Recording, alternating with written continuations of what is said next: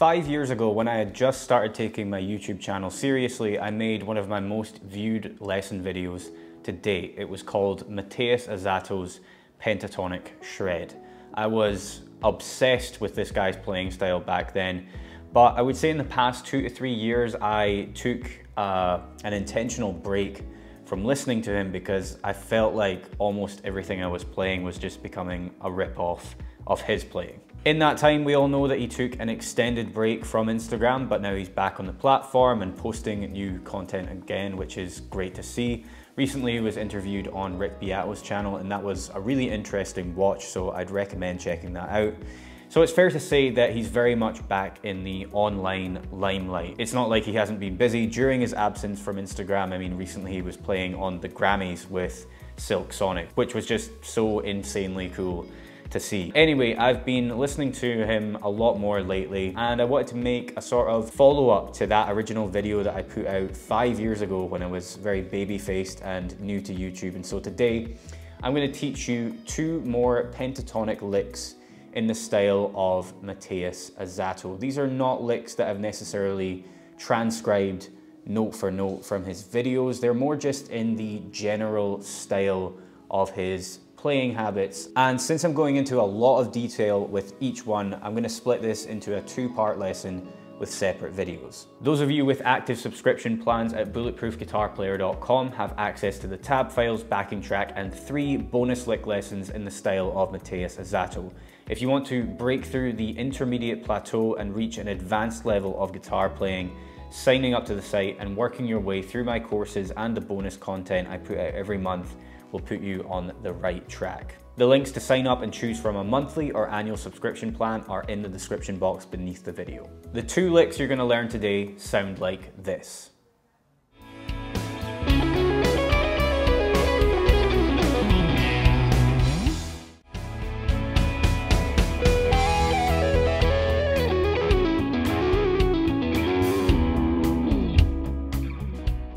The first one is what we're gonna learn in this video. Let's hear that again, but slowed down.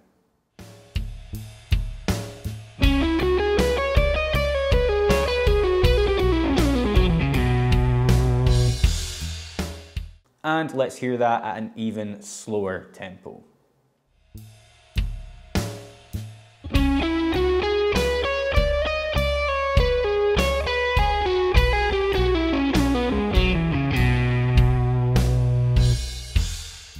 To break this down, I want to first talk about the theory and how to visualize it on the fretboard, and then I'll focus on technique and I'll explain the picking pattern. We'll split this into 2 parts, starting with this.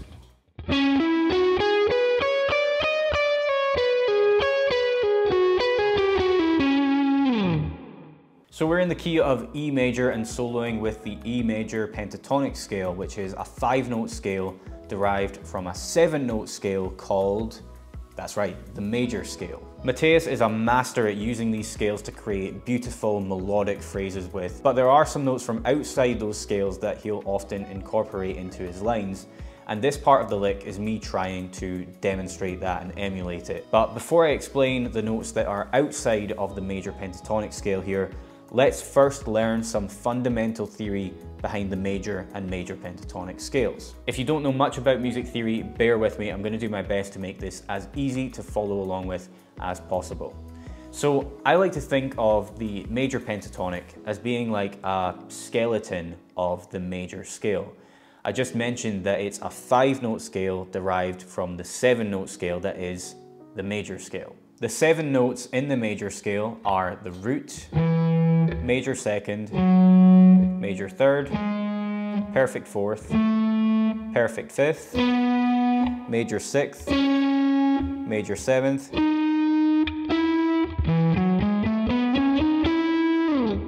If you're unfamiliar with those terms, you need to learn about intervals, which is something I teach in my Master the Fretboard course.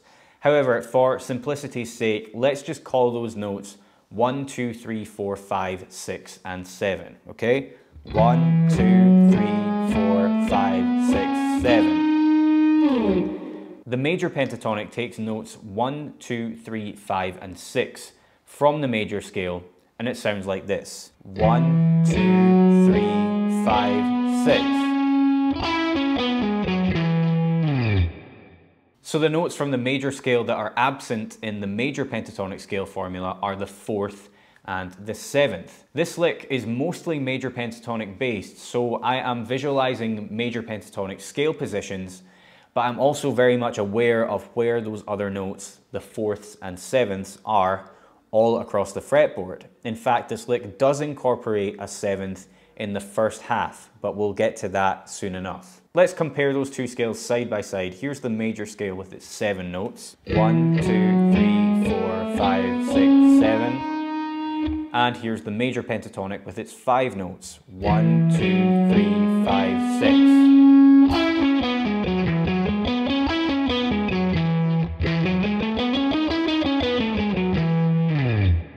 Now let's play through the position of the major pentatonic scale that this lick starts in. So grab your guitar, look at the fretboard diagram for reference, and play along with me. We're going to do this with 8th notes. So ready? 1, 2, 3, 4.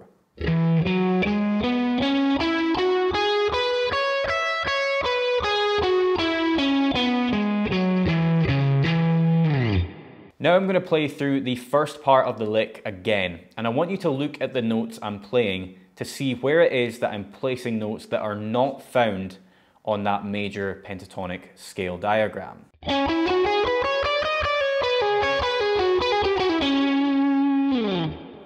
Did you catch them? One was at fret 11 on the high E string, which we're not going to count as a note from outside the major pentatonic or major scales because it is part of the major scale. But we also had fret 10 on the high E string, and we also had fret 12 on the G string. So the note on the high E string is D, which would be the flat 7th of the note E. Remember earlier I said that the major scale has a major 7th, which is found a semitone below the root note. That note does appear in this part of the lick, as I said, at fret 11. So that note right there, that's a major 7th. And one semitone above that is the root note E. So remember, if you need to find a major 7th on the fretboard, it's just one semitone, one fret lower than the root note. However, the flat 7th, which is just below that note, is not part of the major or major pentatonic scales, and I'll explain why it's being used here soon. But when you're soloing in major keys and you want to find that note, just know that it's a tone below the root note, which on one string is the distance of 2 frets. You could also view it as one semitone or 1 fret below the major 7th, which is a semitone or 1 fret lower than the root note. So root note, major 7th, flat 7th. Moving on, the note at fret 12 on the G string is G. That's the flat 3rd of E. Now both the major pentatonic and major scales have a 3rd, but it's a major 3rd, which in this key is the note G sharp. So to find a flat 3rd on the fretboard when soloing in a major key, you can think of it by locating the major 3rd, and then one semitone below that you'll find the flat 3rd. Or you can think of it as being 3 frets higher than the root note when looked at on one string. So here's the root note, 3 frets higher, you'll find a flat 3rd. Now let's talk about the reason behind these notes appearing in a major lick like this one. It's due to the fact that guitar players are very position or shape-based improvisers, meaning we are often trying to memorize and visualize different patterns of notes across the fretboard when soloing so that we don't get lost on the fretboard. And when you play with a certain set of scale positions for long enough, you develop habits around them, phrasing notes in a certain way, picking with the same patterns, so on and so forth, things of that nature. When soloing with the minor pentatonic scale, guitar players will often extend it to include a note called a flat 5, which when added to the scale formula makes it the blues scale. The flat 5 in position 1 of the minor pentatonic appears on the A and G strings.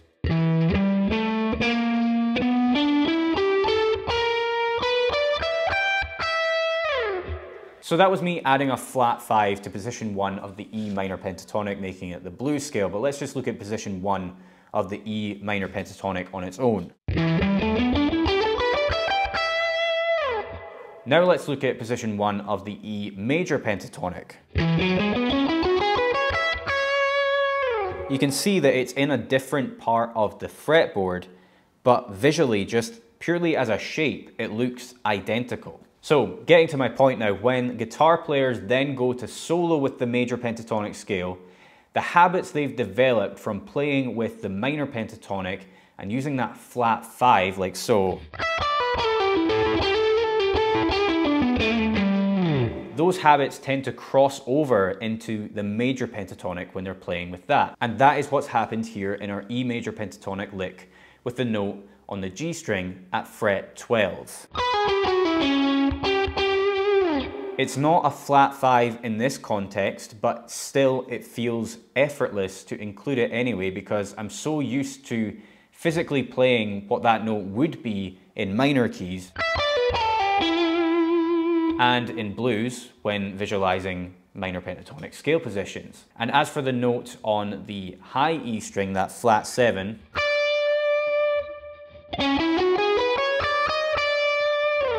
where does that come from? Well, if you traced it back far enough, you could argue that it's a Stevie Ray Vaughan influence. When Stevie played solos with the minor pentatonic and blues scales, he would very often throw in a note called a flat 2nd or a flat 9th in that location of the scale position on the high E string. So here's what an SRV lick using that note would sound like in the minor pentatonic scale.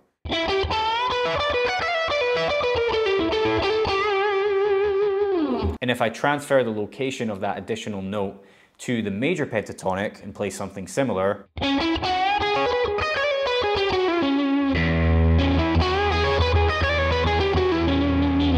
can hear that it still sounds cool. It has a different relationship to the root note. It's a flat 7th rather than a flat 2nd, but it still works great. Now we'll move on to the second half of this lick and then discuss technique. But just to remind you, if you are serious about finally getting to grips with music theory and finding out how and why it can help you to steadily chip your way through what I like to call the lost intermediate plateau, where you've been at the same level for months, years, or even a decade plus, and just don't have a clue what to practice in order to eventually reach an advanced level of musicianship as a guitar player, the links to my website and online courses are in the description box. If you are in that lost intermediate gray area, I would strongly recommend starting with the first course. That's the Master the Fretboard course. You can get streamable access with a subscription plan, or you can purchase it with a one-time payment if recurring payment plans aren't really your thing. Okay, let's refresh our memories and listen to the second part of the lick again.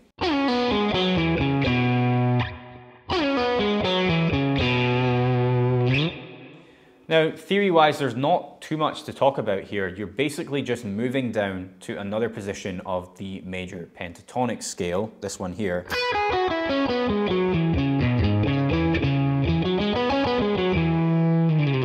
And you're descending it and then moving down again to end on the note B. But let's listen to it again paired with the first part of the lick.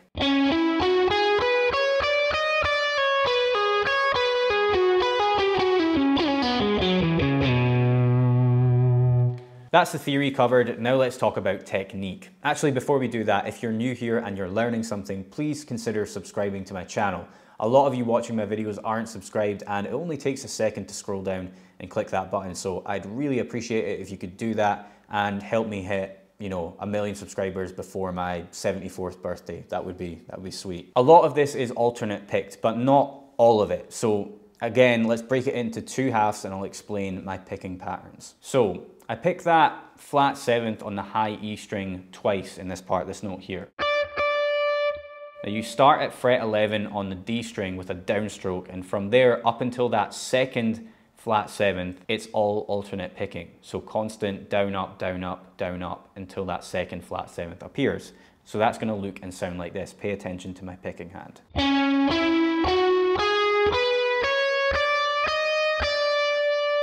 Once again.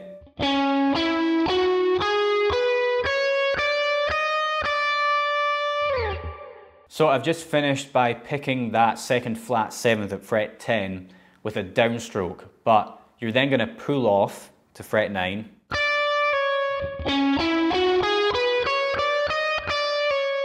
Then you're going to pick fret 12 on the B string with a downstroke and pull off again.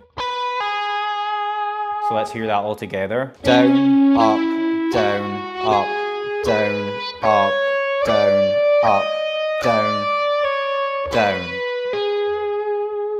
And then after that, you're going to play this.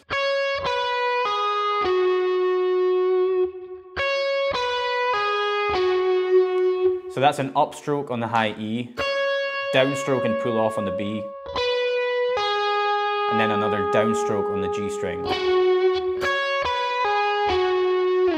Then after that, the subdivision changes from 16th notes to 16th note triplets, which I guess is more theory-based than technique, but allow me to just explain what that means before we continue on with the picking pattern. So if you were to count the beats of the bar at this tempo, quarter notes would sound like this. I'll actually do it a little bit slower than the original tempo. So quarter notes would be 1, 2, 3, 4, then eighth notes, 1, 2, 3, 4, then 16th notes, 1, 2, 3, 4, and then 16th note triplets. Let's see if I can count and play this at the same time. 1, 2, 3, 4. So this lick starts with 16th notes, but then it switches to 16th note triplets just before the second half. So listen to that again and pay attention to the difference in the subdivisions, because that's important to understand if you want to play this lick accurately. So here we go.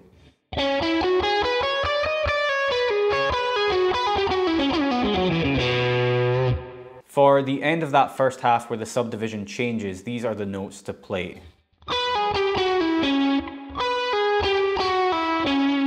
Now I'm picking this with an upstroke and pull off on the B string, then a downstroke followed by an upstroke and pull off on the G. And then a downstroke for that last note on the D string.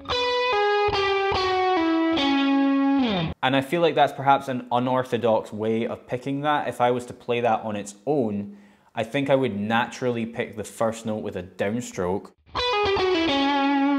But with all of the notes that come before it and the way that I picked them, I seem to end up doing it the way that I just demonstrated anyway. And by the way, don't feel like you necessarily have to pick it the exact same way that I am. Before we move on to the technique for the second half of the lick, I'll play the first part again slowly so that you can pay attention to my picking hand.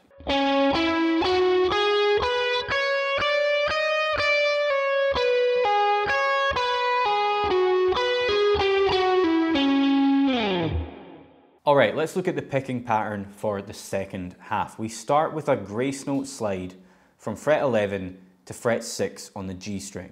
Now, a grace note is one that borrows time from the value of another note, which on guitar means the note itself is barely heard at all. It's more the motion of moving from the grace note to the note that it's borrowing time from that you're actually hearing. So if I just play from the end of the first half going into that grace note slide in the second half, you'll hear how it's basically just the movement of the slide that you hear and not the pitch of the note at fret 11 itself.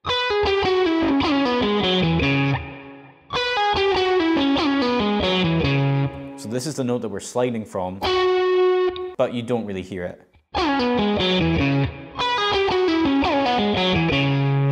As for the picking pattern, it's quite straightforward. Upstroke and pull off on the G string, so it's an upstroke, slide and then pull off.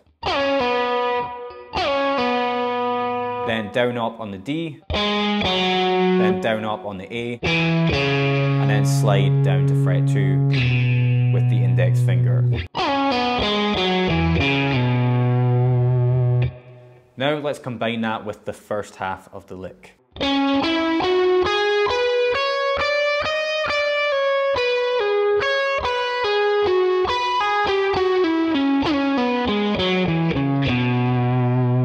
For For this two-part YouTube lesson, I've put together a batch of bonus content for my subscribers at bulletproofguitarplayer.com, which includes 3 lick lessons in the style of Mateus Asato, along with the tab files for everything, including these YouTube videos in both Guitar Pro and PDF format, as well as the backing track for you to practice with at home. Please consider subscribing if this lesson was helpful, and I will see you in part 2.